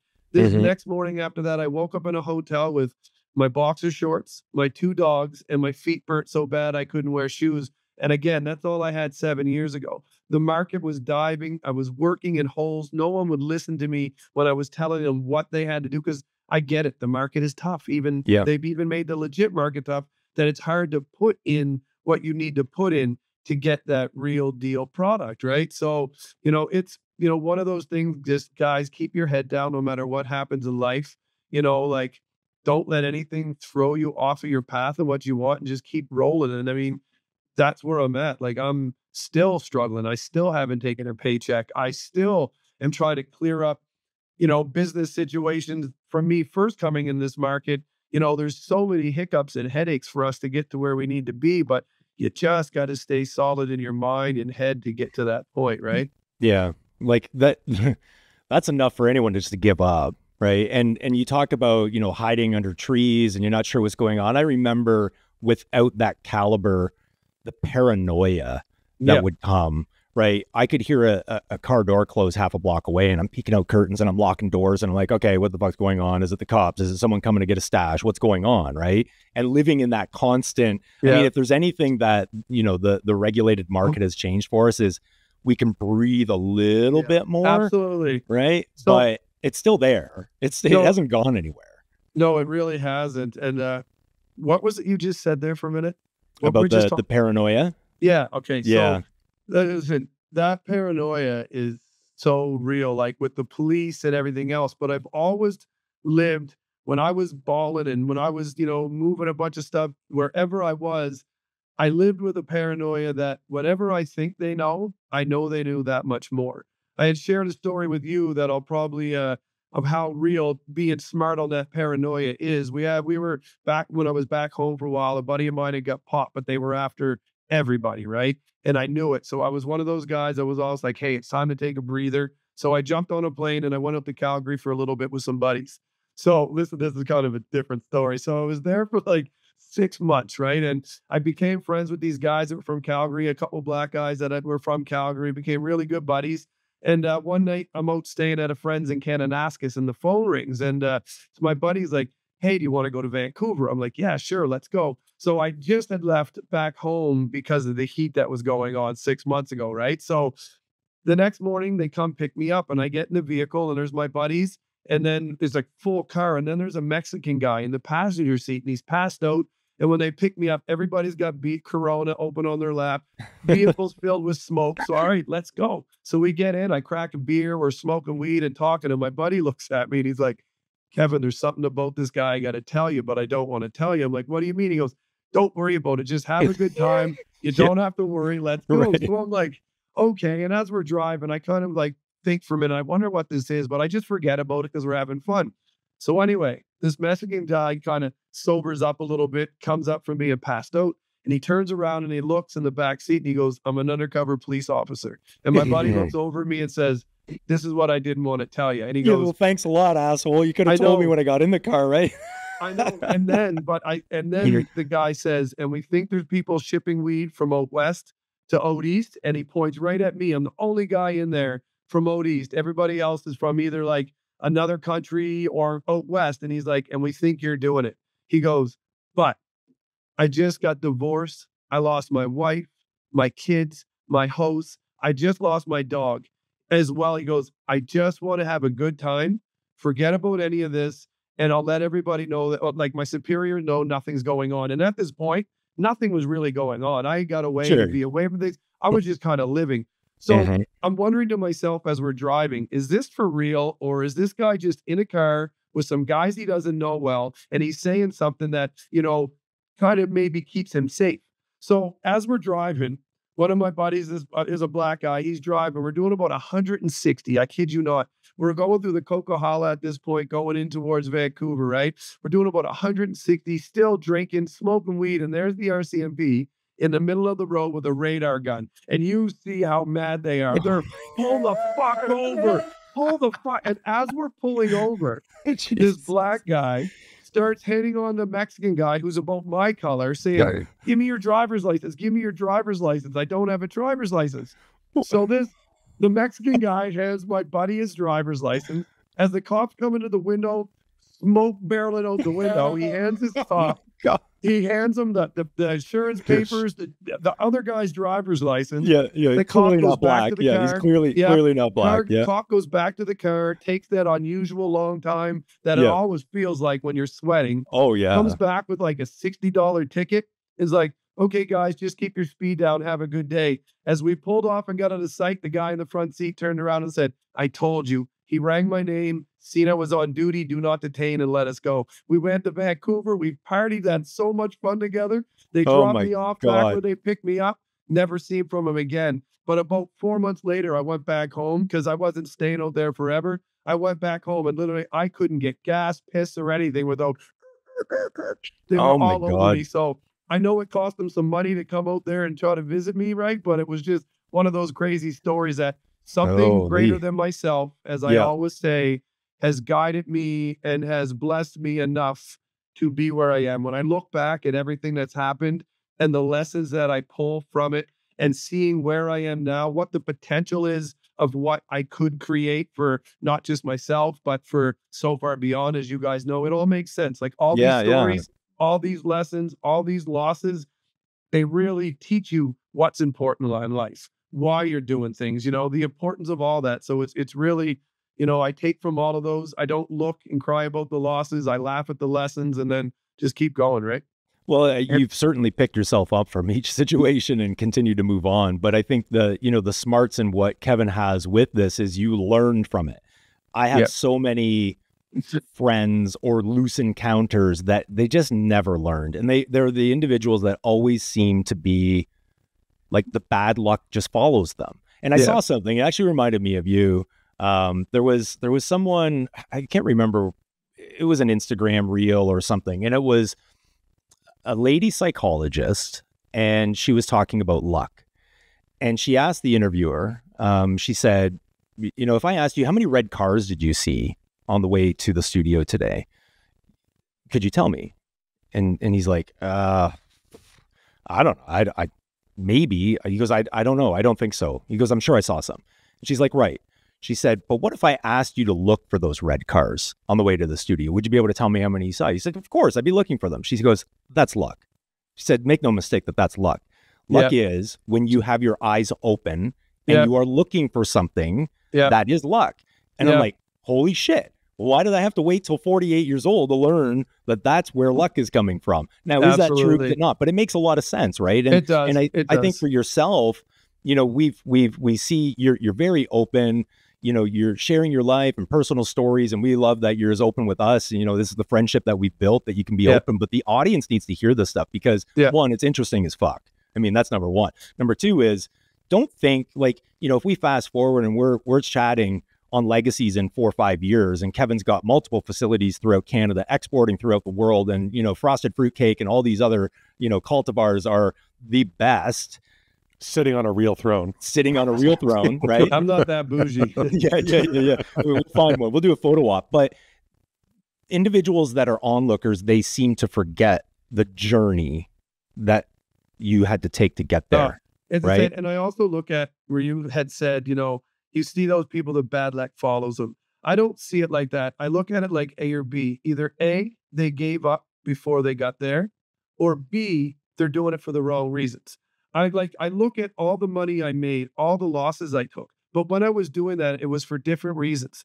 It was because I wanted the money. It's like, to me, I really feel to do something as great as I envision, it has to be for the right reason. Right. And then once I started doing for the right reason, everything changed. Like it truly did, right? Like believe in manifestation, believe in, believing in yourself, all that stuff you hear. I look at my weight loss journey and how much weight I lost. And that taught me the transformation from, you know, being like called heavy your whole life and being over 300 pounds to down to where I got really taught me, like, you know, you can do anything you want. You just need to want it that bad. Like, you know, like I look at this market, like there's so many things even coming to the legit market right from the very beginning to now that is, I'm telling you, if you believe in good, you also got to believe in evil.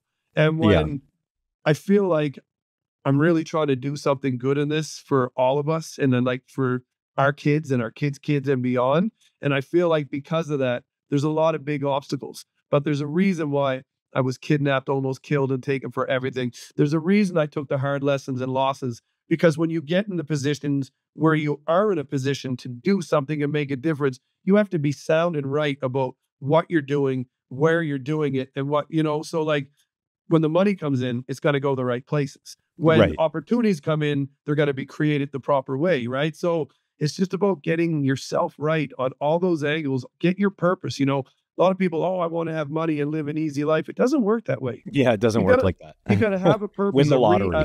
a reason, and work for that relentlessly. It doesn't just show up. So luck is a different word for me. To me, I'm like, luck is for those that like hope on the lotto every week. Yeah, you know what I mean? Like, that's luck. To me, you're going to do it. Right. That's all it comes down to. You need to manifest that 100%. That's right. It's a rule of life that I live by. Wes knows this. I say this to the team all the time. We want it. You have to manifest it. And it's not just thinking about it. You need to speak that shit out. Yep. It needs to be your own brain recognizing you are hearing that and you are saying that, and that is what will come to pass for you. Yeah. So I love that. We have similar, I think Tom and I have similar stories with that. Like I last year quit an amazing, well, not an amazing, it was a terrible job, and I was earning amazing money. And I thought that that's what I needed. And I was in the middle of the Gulf of Mexico on a cruise ship when I decided, you can't go back to work on Monday because just the money is great, but I fucking hate it. I can't do that anymore. Yep. And, getting the opportunity where Tom reached back out to me and we had the opportunity to build something great together. I knew, just like you're saying, right? That's, you have to get your mindset right and know that I'm doing this for a different reason now other than money. I know that money is not the thing that's going to trump everything else, right? Absolutely. So I agree 100% with that. Like you guys, and it doesn't, the hardness that you took that jump, it's going to be harder than you could have just went and showed up. I look at this, life is hard, pick your heart. It's That's hard right. to get up every day and go to a job that you don't like, you don't enjoy, but you great money. But it's hard to like look at yourself and be happy because you're not. So it's making those hard decisions, right? You have to make the hard decisions. And sometimes that's tough for people. Yeah. There's so many factors to becoming a real success. One thing I had said, and I don't know if people say this, but it's like, everybody's a 1%, but only 1% of us will get there. Right. It's because it just takes a different spark. We all have that same greatness. We all have the same capacity and everything to achieve this, but life is fucking hard. And there's so much thrown at, like, you might not have noticed, but I've been a little quiet on social media because I'm battling so much bullshit behind the scenes. And I'm such a nice guy. I don't put any names on blast. I don't put any companies on blast. I'm not going to go that road, right? But I'm battling so much stuff that it's almost hard to put the pieces of the puzzle together. Yeah. But you just got to keep going, knowing it'll come. And I mean, that's where we all are right now, is get through that point. And I mean, again, it'll get to a point where the money's great, you're doing good, but there's going to be other challenges. It doesn't stop. Doesn't matter where you are in life, who you are, what your position is, what you don't have and what you do have. We all have hard times, hard situations and stuff to battle with, right? So it's, mindset, guys. It's so true. That's right. And I think that's the thing that, our audience can relate to as well. And they need to hear it, right? It's this, I say this a lot with the team and others. I'm like, it's a checkup from the neck up, right? Yep. You may have read all the best business books and the self-motivation and all these books, but if you are out of it and you're not consistently reminding yourself, shit, that's right, I need to get up, I need to do this, I need to do this, then you fall away from it and you're back into that slump. So, okay. So let's talk a bit more about, so you end up in BC. Yeah. You do this. That story is fucking phenomenal, by the way, and it may make its way to social. So just be forewarned. Wild. Yeah, wild. We have noticed, right? Kevin's not quite as active on social, and I know personally, we've talked, and you're like, look, I'm battling with a lot of shit. Account gets taken down, you're back up. We're going to make sure that gets built back up to where it needs to be. Number one, we're going to do everything we can in our power, because everyone needs to see the awesomeness of Kevin and Royal Harvest. I mean, at the end of the day, it's Kevin, but it is Royal Harvest. So you're attached, but everyone needs to see this. Yeah. And this is another, it's hard. Like, I'm into this wholeheartedly to help everybody. And I mean, it sucks because when I first got into this situation, I met a guy, again, I won't put any names out there. I had met a guy, we became friends. He was a breeder or whatever, right? So we became friends. He gave me some of his to try and run. I liked what he was doing. So I had said to the guy, hey, are you interested in coming aboard? Oh, yeah. I said, I don't want anything that you have going on. That's not what this is about. This is about us creating, what I'm doing. And that's what I asked for. It's okay, no problem. Everybody's all for it when it first gets optioned. So we were getting ready. We were waiting on Health Canada licensing, and I had to get security cleared. And we were like, once all this gets put into place, we'll lock everything in, make it a great partnership, and away we go. So here I am driving to my micro, which is almost a 4-hour one-way trip. So almost 8 hours driving a day, working nonstop. So in that meantime, I'm still working, other places. So that I would work the micro one day, other places to pay the bills the other day kind of deal, right? So while I'm doing this, we hatched out a plan, okay, because he already has some of his own genetics he bred and this, that, and this. I said, we need to get some stuff to start our own. So we ordered a bunch of strains at LA. He's supposed to catch me for some of those.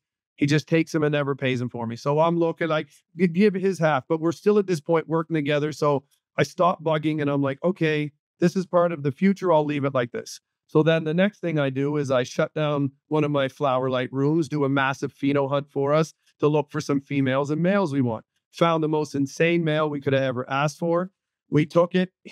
I shut down a 10 light thing that he was supposed to split costs on with, but he didn't. That's fine. I'm working on getting Royal going. We find this amazing male.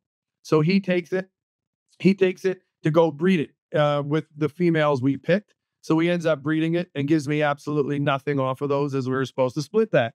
So, and then the first room we did off the micro, because they already had genetics registered, and he was like, oh, we got to get some of mine in there. And I'm just like, because we're working together, I'm like, okay, that's fine, no problem. And I didn't have a name for the company even at this point yet. It was a numbered company. And I was trying to think of names for the company. And one of the suggestions the guy makes, and I won't say it, is his own name of what he goes by. So he threw these genetics at me and tried to name the company after himself. And I didn't know this at this point. So we're still just going. And then I think of Royal Harvest. And so that's the way we're going to go. So we do the first room, the first 2 rooms of a genetic that I got from him. Both of them had that viroid thing. So I had to get, they were the smallest yields ever. I didn't even sell the first stuff until I ended up cutting my next rooms because I was embarrassed, that they were smaller. But when it hit the market, it did really well. People enjoyed it. So I'm like, so I'm trying to be calm. I'm such a good guy with a big heart. Do you know what I mean? So next thing you know, what was it? I could not hold any of the genetics there because the micro was so small and bad. I had no clone room, veg room, nothing. Right. So what I needed to do was take cuts from our other places to kind of keep us going. He did it for me twice.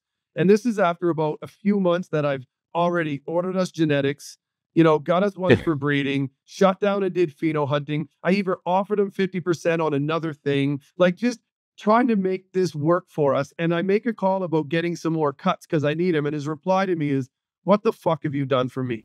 And I'm just like, wait a second here. Like, I haven't even made a cent yet. And this is what you're going to say to me, right? I still haven't made a cent, you guys, just so you know. But this is what I get in response. So we end up kind of having it out and didn't talk for a bit. So then I was into week 5 in another room with the genetic he gave me. So we're talking, we ended up meeting.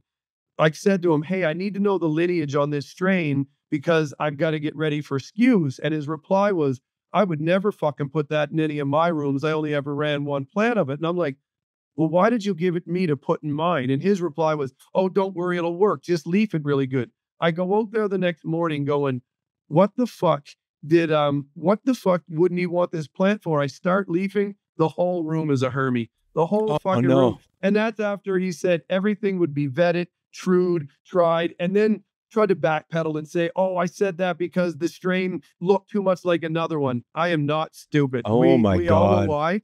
So we ended up having a blow off. His last words was like, fuck you, blah, blah, blah, blah, blah. Then after a while, it gets going. I get an email hit from him like, oh, I want this, this, and this. I'm like, are you fucking kidding me? Some of the strains that I have registered at the micro, I couldn't even use because they're the ones from LA that he just kept. Do you know what I mean? Like it was, so it's, as much as we want to heal this industry and make it better, we have to heal our mindsets. And to me, I hold nothing against people. This is his own way he thinks, whether he was in trouble and needed money or whatever he felt at that point, but I think he didn't know who I was, the history I had, what I had behind me for not only just genetics, but network, right?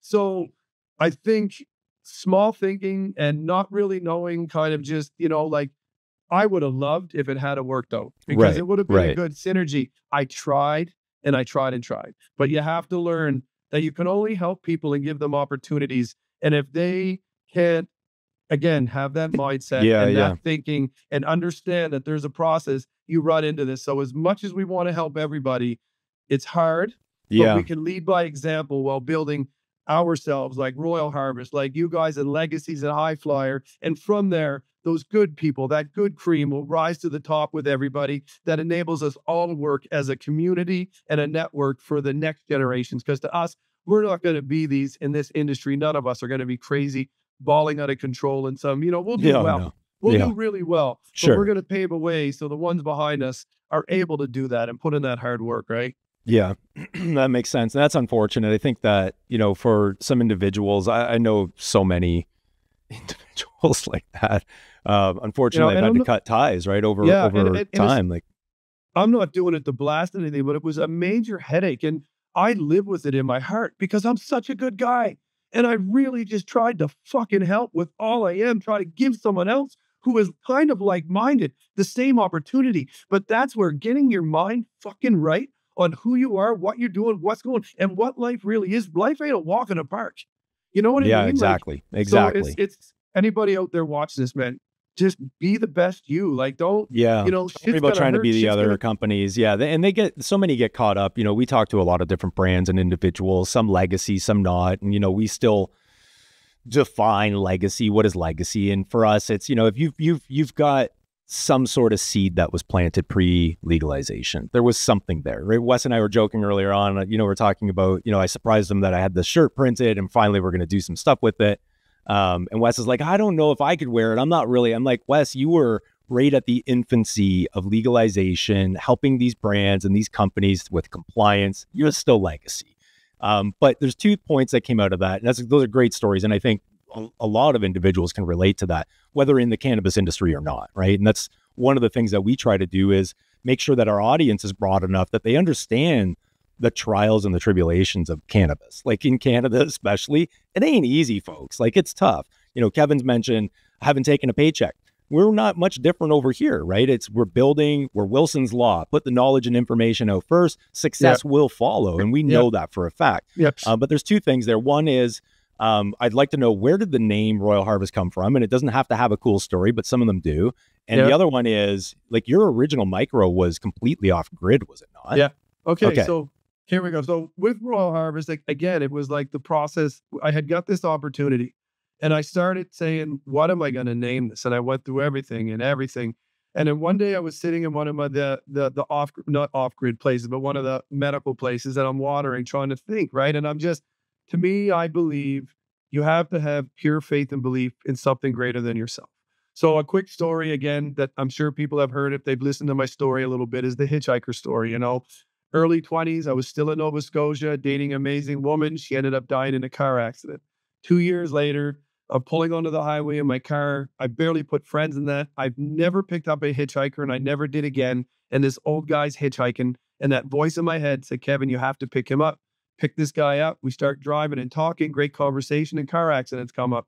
I'm like, yeah, my girl died in a car accident about 2 years ago. I was like, oh, really? My daughter died in a car accident about 2 years ago. It ended up being Teresa's dad. So what? So that's what I mean. I've never heard that story. That's why I didn't tell you that story. So that's why I tell you, I believe in something greater than myself. I don't care what anybody believes in, what they think. I'm a realist. This is what it is. I believe in something greater than myself. I believe in God, how all that works. I don't care what anybody believes in. Just believe there is something else that works. And so going back to the Royal, that's where it came from. On my hand, you can't really see it. I have a tattoo with a crown, with a cross, with a crown on it. And it says King of Kings. And as I'm watering that day, I look at it and I'm like, Royal. So I'm getting emotional. Yeah. That's funny. I almost started crying on you just a second. And then I was like, Royal Harvest. And that's where it came from. Sorry. Fuck. That's beautiful, man. Oh, that's all right. I love that. So, something has really been guiding me and getting me through all of that bullshit to be here, right? So I'm even facing huge shit right now. Like guys, new micros getting into the business. if you don't have your license to do everything, know who you're working with. Right. Do your research on who's going to help you get out of the gate, because, you have to have everything dotted and crossed. So sorry guys, I got a little emotional. No, don't apologize. This platform's open, baby. Yeah. I love that.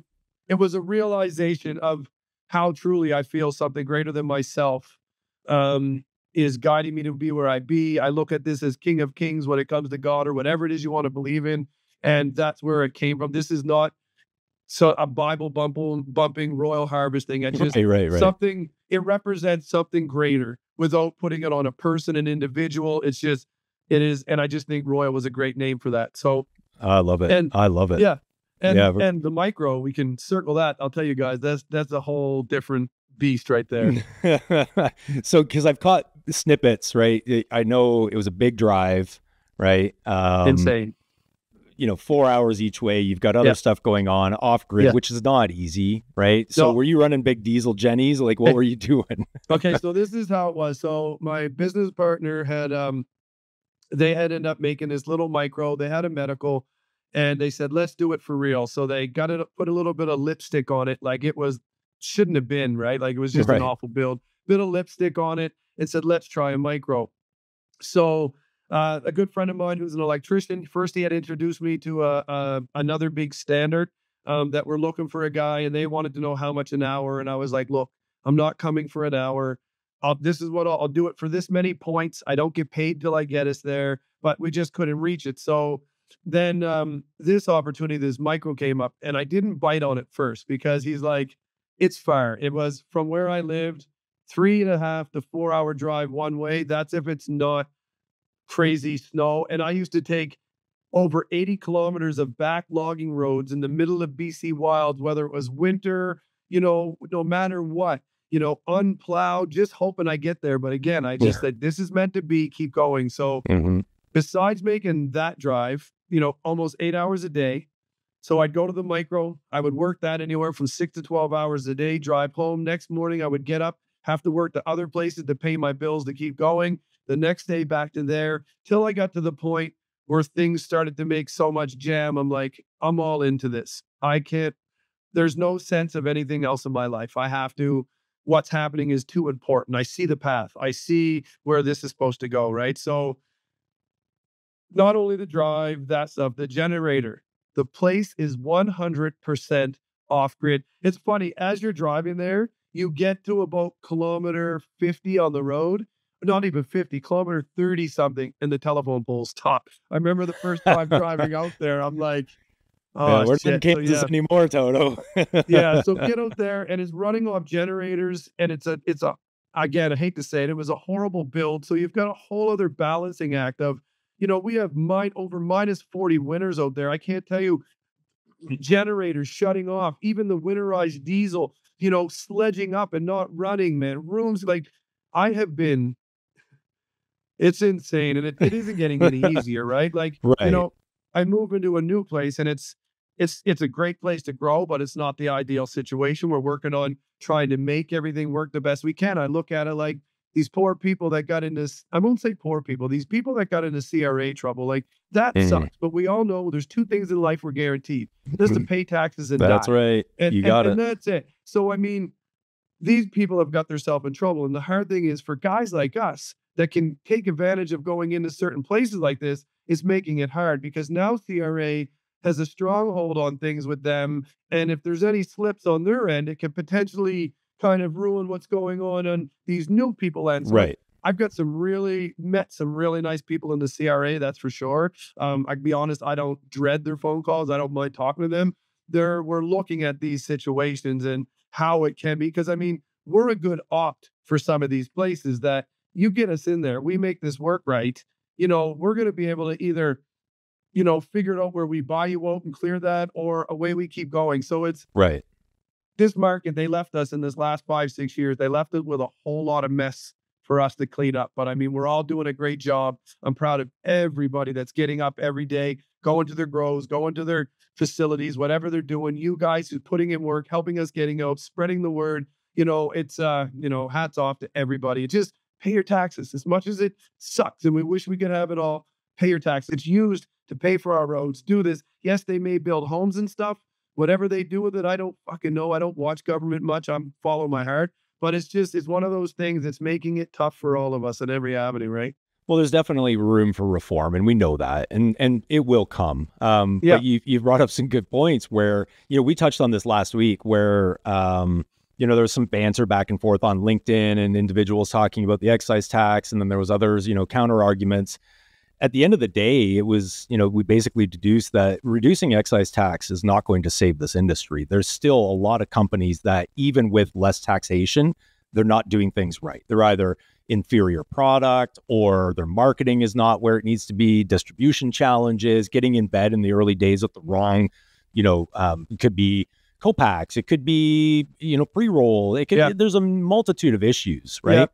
Yeah. And any of those people who got in those bad situations, because like I said, trust me, I know about this, and I know about having to work through these things, right? You can get through it, but I forget where I was going with that. Honestly. That's all right. Stoner brain. Well, we're going through a lot of information though too, so that's all right. So we can come back to that if we remember. But so now you're not in. Are you still in the original off-grid micro, or is that abandoned? You're done with that. It's gone. Well, it's not that it's abandoned. Our license is still there. I have genetics just sitting there, and that's it. Right? Just kind of keep the license active. We have to have the name live and everything else. So we have to keep that rolling as that. But again, it's all about, like, again, we're moving forward. So it's just getting, none of this industry is easy right now, right? So it's just trying to navigate through these waters again, right? Jump from one crazy ship into another one. And now it's the battle of, trying to clean up the mess that everybody has left in our way. And I do remember what I was saying before, those people that got in bad situations and stuff, they can get out of it if they work through it. But again, it comes down to the only thing you can't fix is an inferior product, bad product, not putting it out there enough. You have to take control of your fate. If you're growing the right stuff, there's always going to be a lane for you. They're always going to be able to sell, but you just gotta, it doesn't just happen. You got to put yourself out there. You got to go get it. And I feel that's where I kind of feel blessed. I'm pretty good at what I do when it comes to growing weed. And I just, I'm following my heart, putting myself out there. And I just feel like a lot of people have a hard time connecting those two. So I'm hoping that I'm able to be a voice a little bit more for those that aren't able, because I'm not just trying to get Royal Harvest up and rocking. I want to see everybody else do the same, right? I want to see, all my other buddies like, Jeff and everybody else. I want to see their micros raise up and do well. I want to make sure, and excise won't, reducing that shit will cure the industry, but it'll help the real ones grow it like it should be. That's it'll right. Help us create this industry, because if they make a little bit less, they're going to make a lot more. So you guys can take that, tell the government, if you take a bit less, we can create a lot more. The more that we can create is the more that we'll make. Again, short-term gains is never going to gain what you need for the future. It's keep your eyes on what we're going to do for our kids and our kids beyond that. And from that is how we're really going to grow this. Because again, we're in situations where people are just trying to feed frenzy because they're all dying on anything they can. So you've got to navigate through that, find your own way, be solid on it. And you should be able to rock and roll if you're putting out a half decent product, right? Yeah.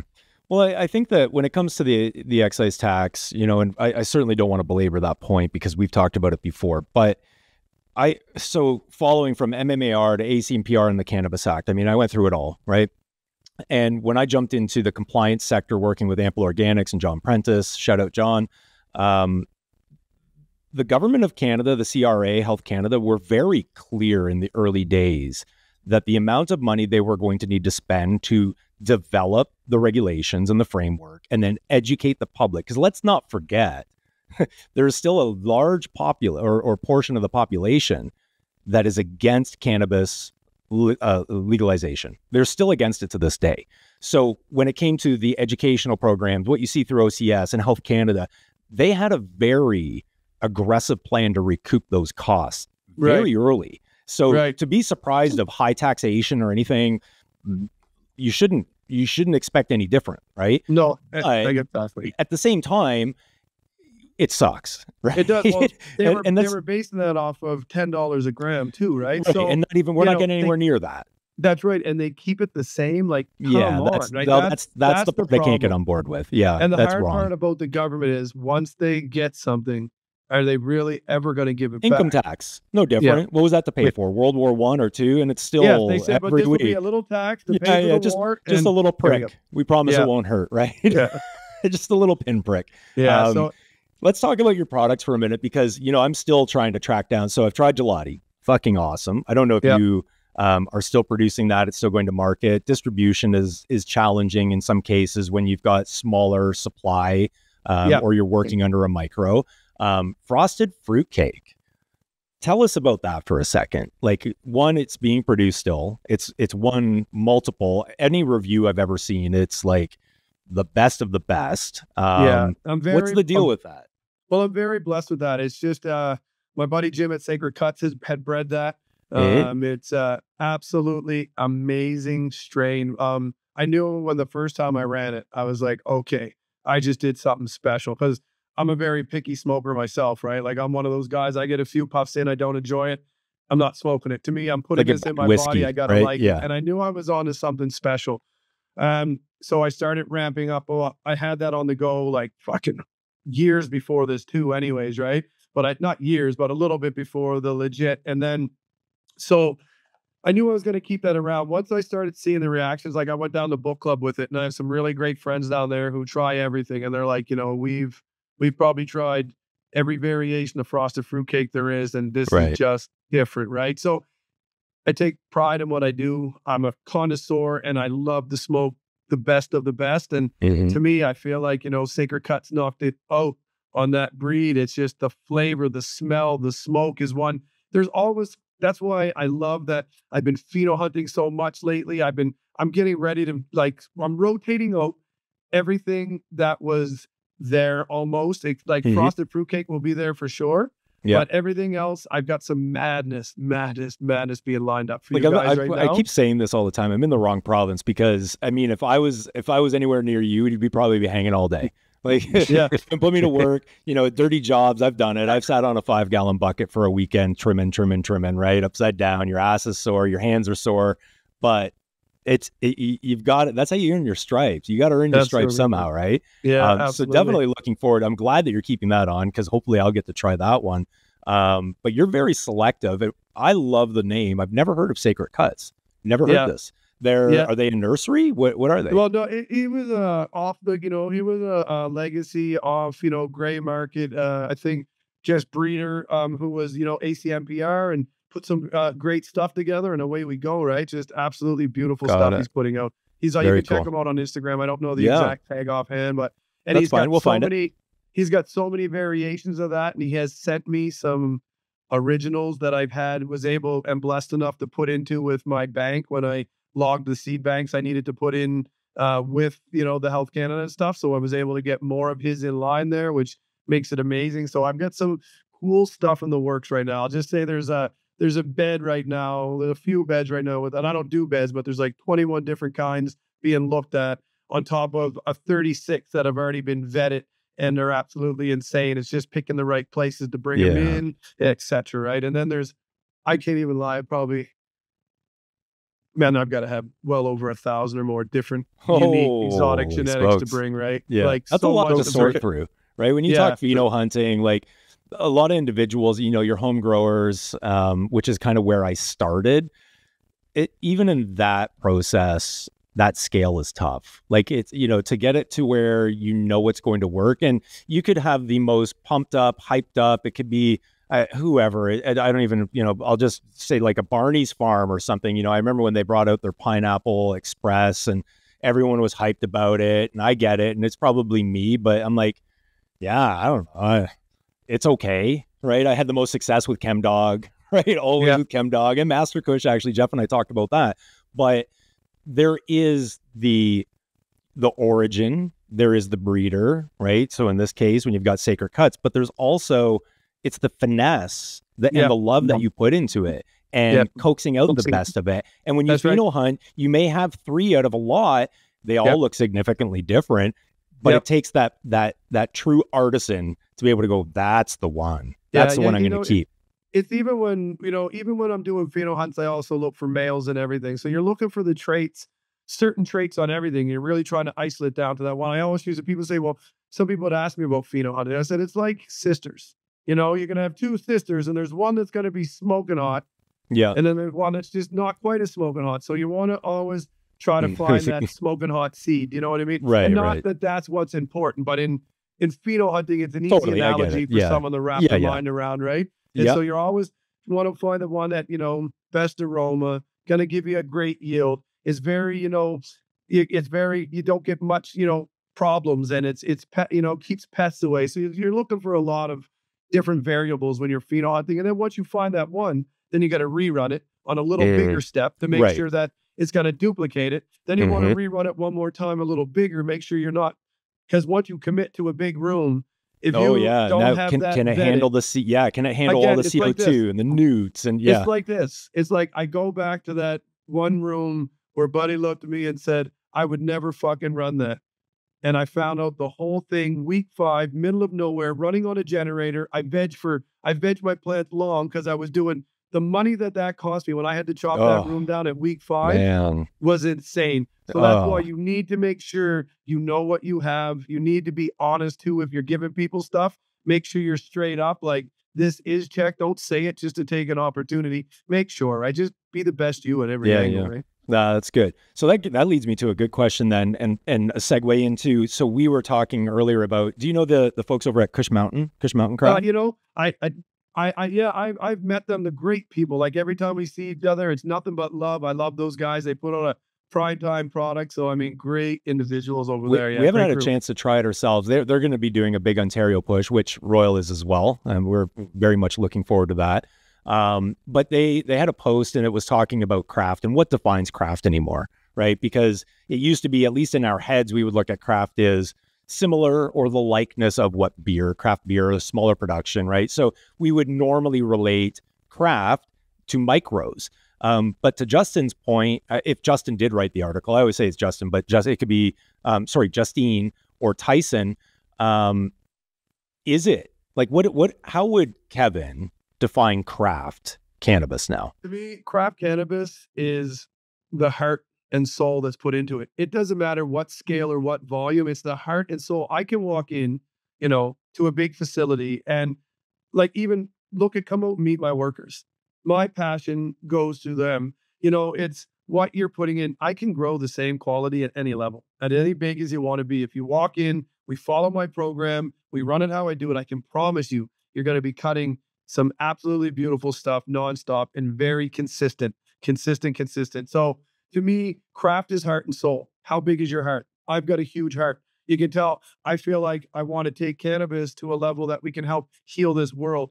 So to me, my craft cannabis is big.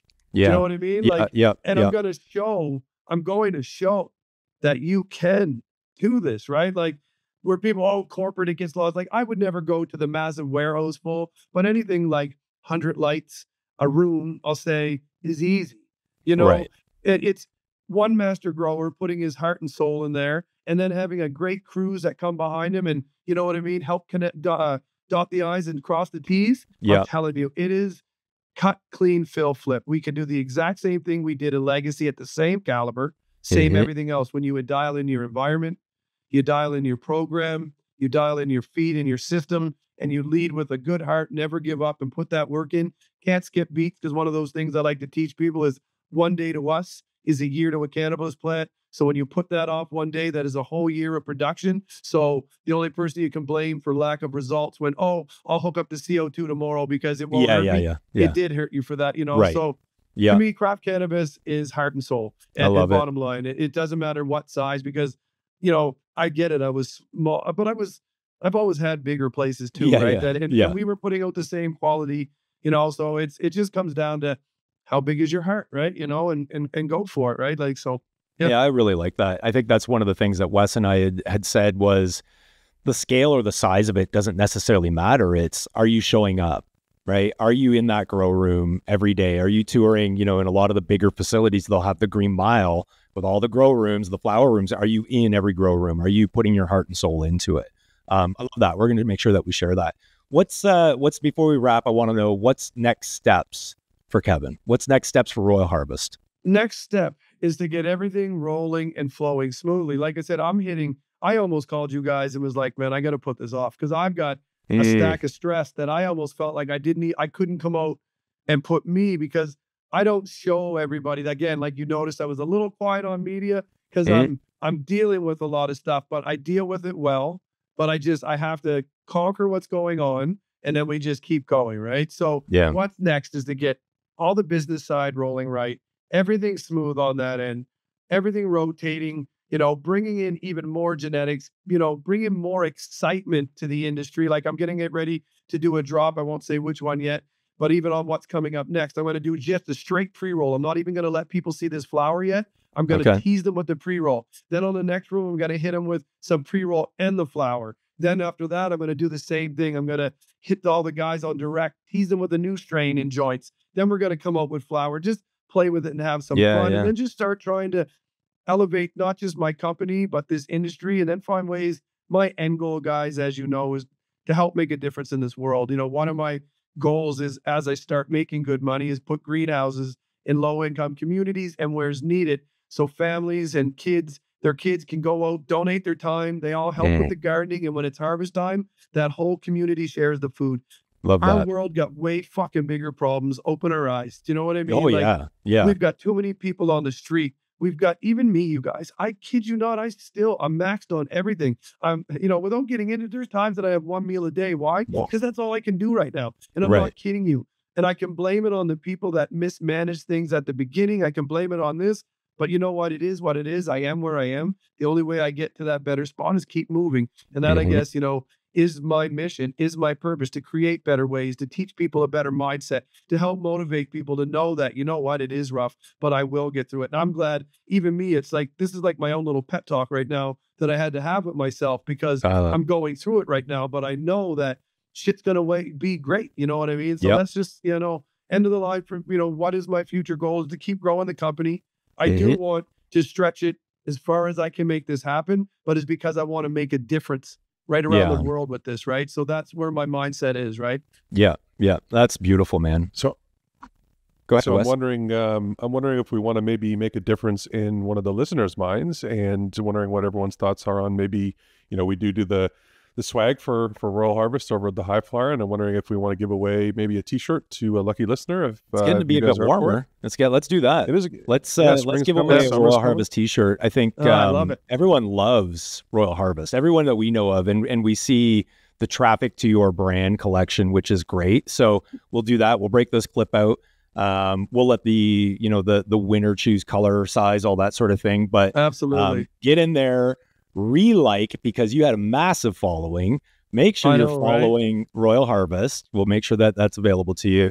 Follow us. We'd love you to follow us. But more importantly, let's get Kevin the love that he deserves in this industry again. Get his socials back to where they need to be. But yeah, let's do a giveaway. We'll give away a Royal Harvest T-shirt.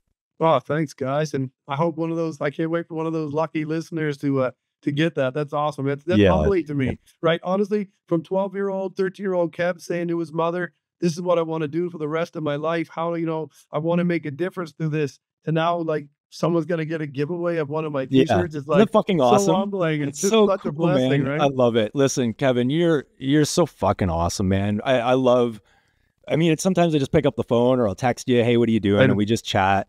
I love it. You're certainly not on Legacies because of our relationship. I mean, you kind of are, but the world needs to hear your story. The world needs to hear the challenges of the industry. But more importantly, they need to hear the story behind the legacy. And you've certainly built one, but you're building one much bigger. And also, by the way, love the way you say car.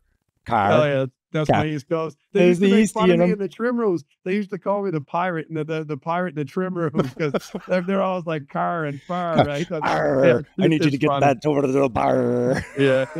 I love it. Kevin, you're a great sport, man. Love you to death. You're absolutely incredible individual. We thank you so much for being on Legacies. Yeah. And listen, it's likewise to you too. I love you guys both. You guys both from the very beginning have become friends, supportive. And I mean, I can't thank you enough, not just from me, but for everybody in this industry, because you guys are really helping a lot of people be seen and heard where we not allowed to have our own voices yet. I mean, I know I push the boundaries a little bit, but we have to, we got to take that risk, so, Yeah. I mean, half the reason I lost my Instagram, but it is what it is, We learn. We live and learn, right? Like every lesson in life, we live and learn. Yeah. Yeah. And I looked at it, just allowed me to repurpose, start a new one, and away we go. So yeah, hopefully guys like and follow, get in and get your Royal Harvest t-shirt, and let's get that up. Because the more we can pass the message, the motivation, and everything else that's coming, is the greater we're all going to grow as an industry, as a community, and as a world, right? So let's start working on that stuff, right? For sure. For sure. Yes, Thank you, Kevin. great. Appreciate you, man. Appreciate you guys. Appreciate it. Wow. Kevin Varner. Kevin Varner. Did I fucking tell you or what? Right? We've known, but what a beacon of light in this industry he is. It's extremely inspiring and motivating to know all that shit he went through, and again, all the cannabis stuff out of it, just personal life stuff, Just life stuff, yeah. challenges, and just because you and I've been through stuff recently and all that stuff, and all that stuff he's gone through would make any normal person go, that's it. I'm I need done. to do something I'm else. give up, right? And he's basically going like that. No, I'm still going. Yeah. Right. And just so inspiring. It's so good. Unreal. Yeah, super excited to see what he's going to be doing next. But anyways, we'll get this episode out. Everyone's going to enjoy this one. It's a good one. It's going to be a great one for sure. Yeah. So quick reminder, we've got Cannexpo this weekend. We'll be there on the Saturday. Unfortunately, as all time would permit for us. If you haven't got your tickets yet, make sure you get those. Great consumer expo. Brands will be there. It'll be a little B2B too, but there's going to be bud tender sampling and a whole bunch of stuff going on. And Wes, what else have we got?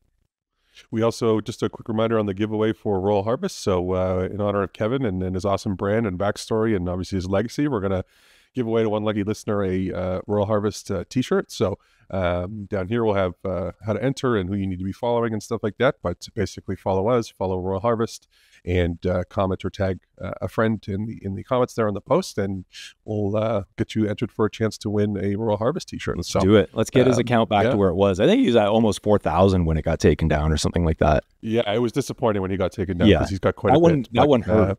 It hurt a lot. That's a stink. Yeah, that's a stink. But hopefully this giveaway will help him get a couple extra followers. And obviously, outside of the giveaway, if you need anything, we do offer a bunch of brand swag on the highflyer.ca. So make sure you're checking us out there. Right here. Yeah. And then, so right on. It's a good episode this week. All right. Well, until next week, thanks for tuning in, folks. Appreciate you.